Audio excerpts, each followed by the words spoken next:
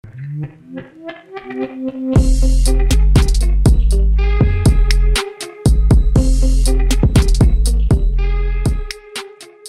today we're going to take a look at this budget-friendly server rack battery.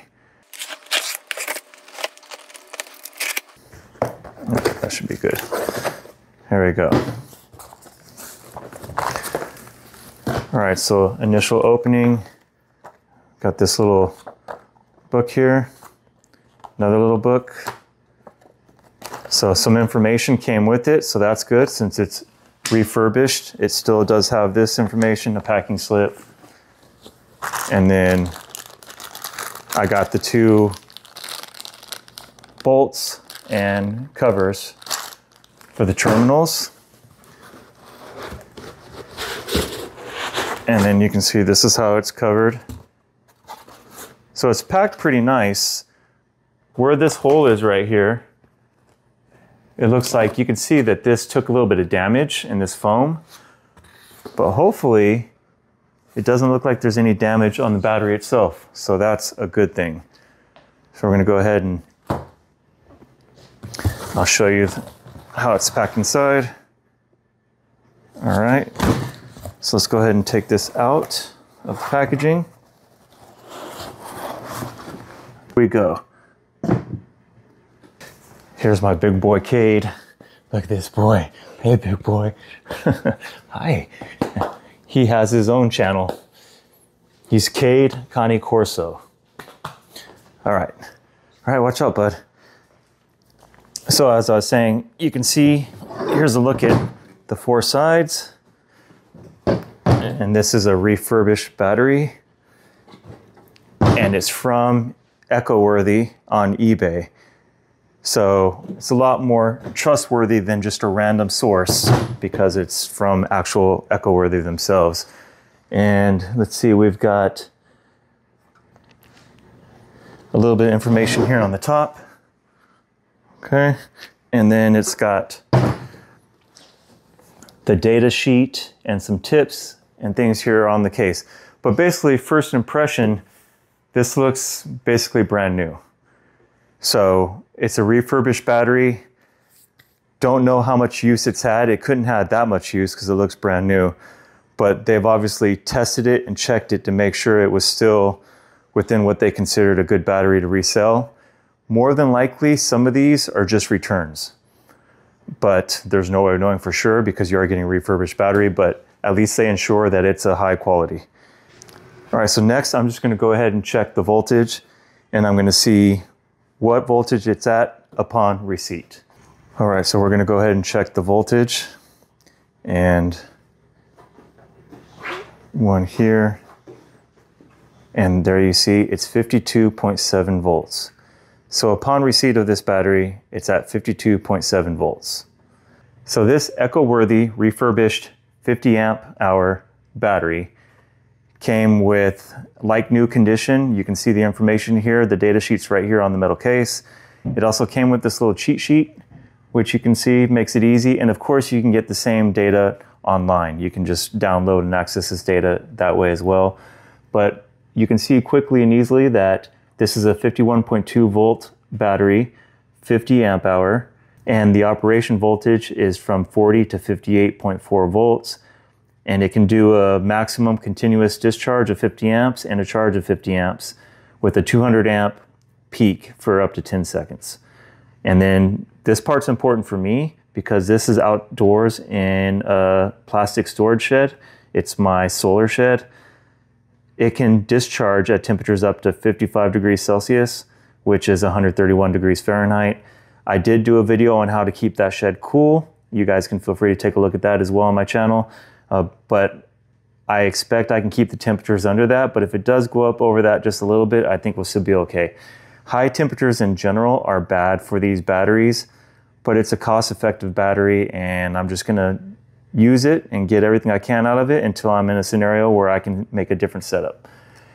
You can see here that it shows at 60 degrees Celsius, which is a little bit higher than 131 degrees, you still get a capacity of 95%.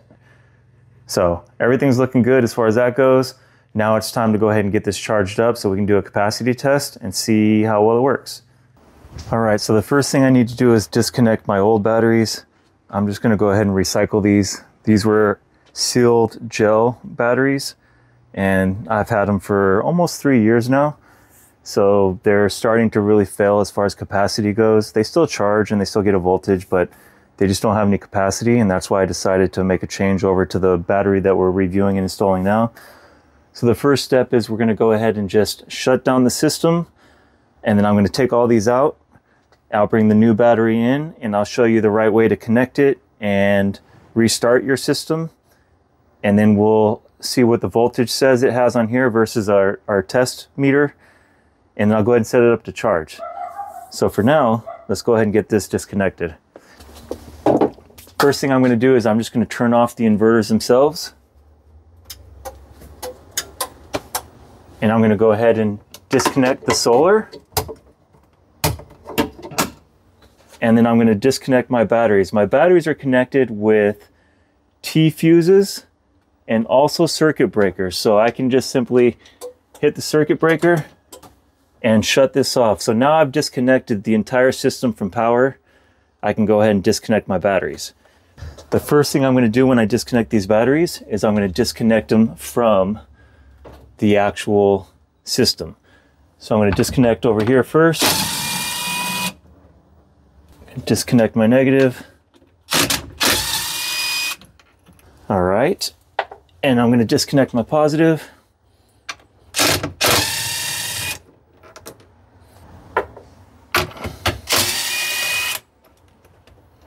All right, so now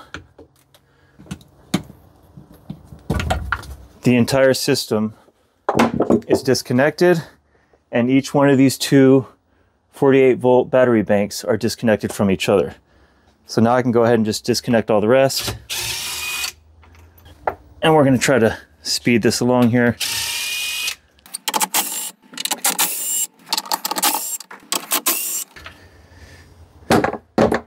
That's one set. And then the same thing for the other ones.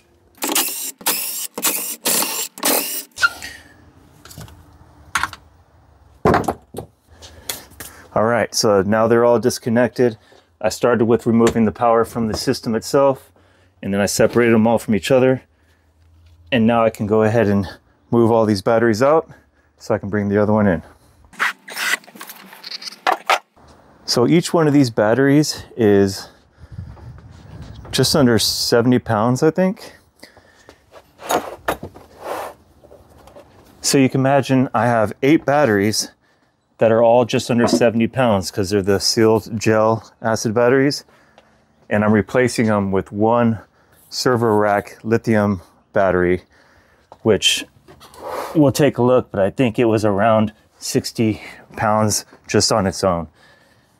So definitely a substantial difference in weight and convenience and life cycle. Like I said, I've only had these a few years, and the life cycle of these was far from impressive. All right, that's one set.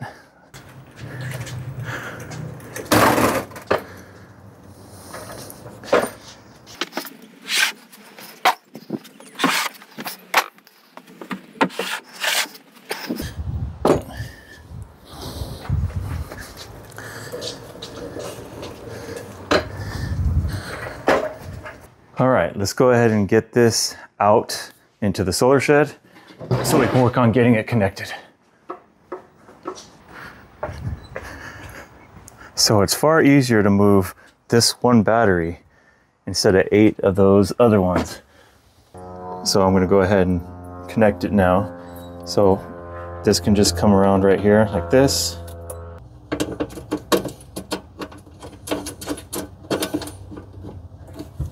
And see, this keeps it more tucked along the wall, so it's not just sticking out like it was. And then same for this one. I'm going to bring it in right there once I tighten these, and we should be good.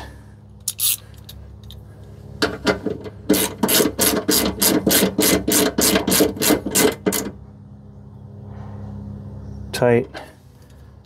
You don't want to over tighten anything, but you do want to make sure it's tight enough that it's got a good, strong, snug connection. Feels good. All right. And then I'm going to go ahead and do this one, which brings the system back on.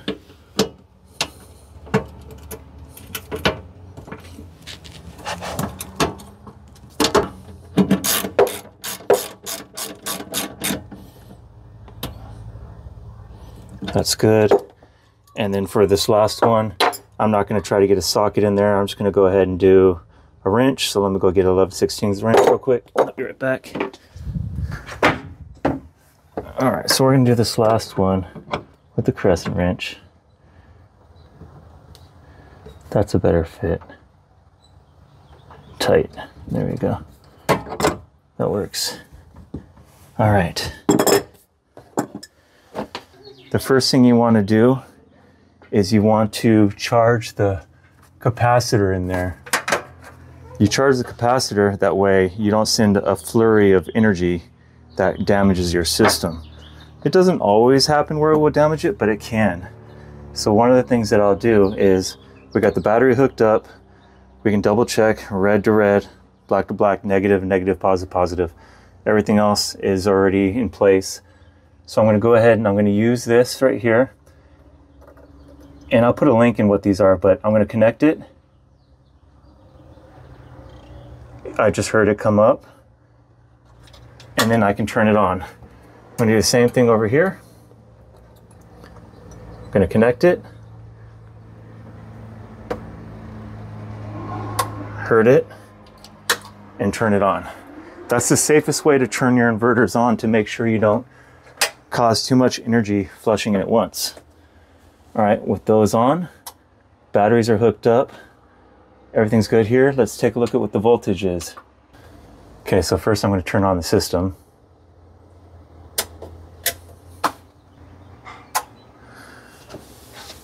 Okay. So battery's at 52.4, 52.5. Tomorrow I'm going to charge the battery all the way up. And once it is, then I'm going to do a full discharge and we'll check capacity to see what we get. Okay, so I'm running the capacity test, and there's a couple things I want to go over as this capacity test is running. After charging the battery, its resting voltage was 53.1 volts. More than likely, one of the cells reached the over voltage protection and the charging was shut off. Over time, this will normalize, and I'm hoping that it will hold a little bit higher of a charge. But moving forward with that, you can see from the image here that it's currently at 51.4 volts during this part of the test. The load power is 1277 watts, which is a hot tub that I'm running for the test. And you can see the total discharging power of 1414 watts. I configured the settings to allow this battery to get really close to a full discharge. That way we can realize what the actual capacity is. And the system switched from battery power to grid power at 1 hour and 56 minutes and 20 seconds. I'll use 1 hour and 56 minutes for calculating the results. That equals 1.93 hours. I averaged out the wattage that I use to 1416 watts times 1.93 hours, gave me a total of 2733 watts. 2733 watts divided by 51.2 volts equals a 53.37 amp hour battery. At 53.37 amp hours divided by 1.93 hours equals 27.66 amps is what I was pulling. At a 1C rate discharge, it would be 50 amps for 1 hour. My actual results show a 0.52 C rate on this test. All right, guys, and that's about it. So to recap this, it's been about 3 months. I haven't had any issues so far. It's been working great.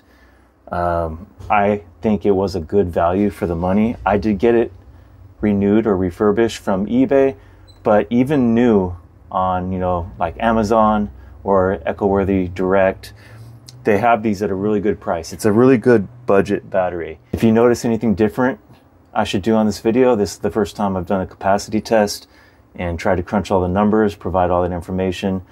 If the way that I evaluated or use those numbers needs to be adjusted a little bit, feel free to put it in the comments. Happy to address that on future videos.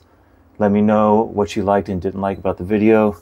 And hopefully you found this helpful on choosing a battery. This battery's been good to me so far. I want to, in the future, get some larger batteries and do some more tests, some more upgrades to the system.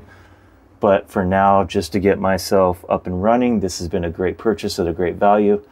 Hope you guys found this helpful and informative, and I'll see you in the next video. Oh, don't forget, like and subscribe, and see you next time.